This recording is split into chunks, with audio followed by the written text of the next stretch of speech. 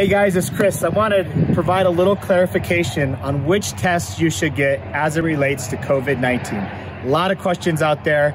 We have two tests in this community. I want to describe both tests to you, how they work briefly, and which one you should get. So first off, if you are well, if you want to know if you have been exposed to COVID-19 in the past or the virus that causes COVID-19, the test you want to get is the antibody test.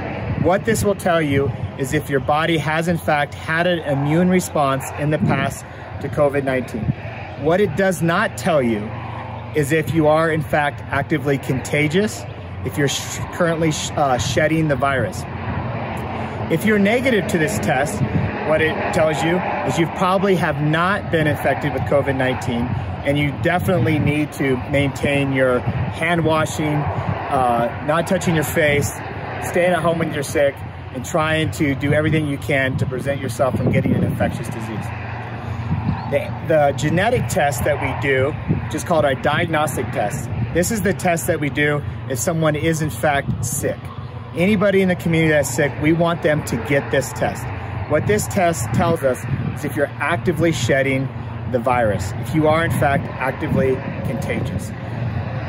So if you're sick and you're wondering if you have COVID-19, the test you want to get is the diagnostic test. This is our genetic test that we have in place. The turnaround for that test is 1 or 2 days. You can get that test at any Colorado Mountain Medical location, Vail Health Urgent Care, as well as the emergency department if you're very, very sick. For the antibody test, this is a test that simply tells us if you have in fact been exposed to COVID in the past, you might have had an illness that you noticed, you might not have had any signs or symptoms. That test is available at any Colorado Mountain Medical site.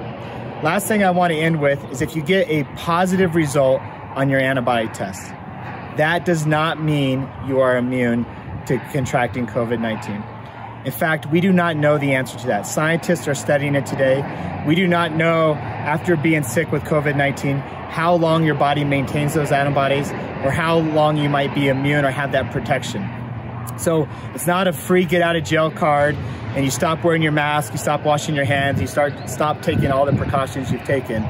It's really a tool that we use in public health to really identify how much spread there's been in the community of COVID-19. And if you're negative on the antibody test, like I am, I've just received my results 2 days ago, it's a great reminder that we have to remain vigilant.